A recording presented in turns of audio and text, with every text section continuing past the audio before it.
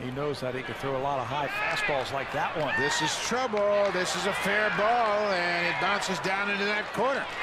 Escobar is coming all the way around from third. Here's the relay throw to the plate. Not in time.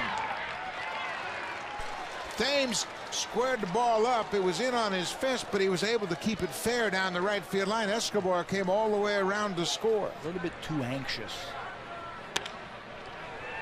In front of Marquez as he dives, it's off his glove. Escobar around second. He's headed for third. Here's the throw to second, and it hits the umpire as Thames slides in with his fourth double of the series. Good night at the plate for the left fielder. Bounce this ball up the middle. Brian Adams, safe. He's 4 for 6 tonight. It's a little chopper to third. Reynolds throws on the run, and it's wide of the mark. Escobar is headed to third, and he'll be stopped there. Rimo retrieves the ball in right field.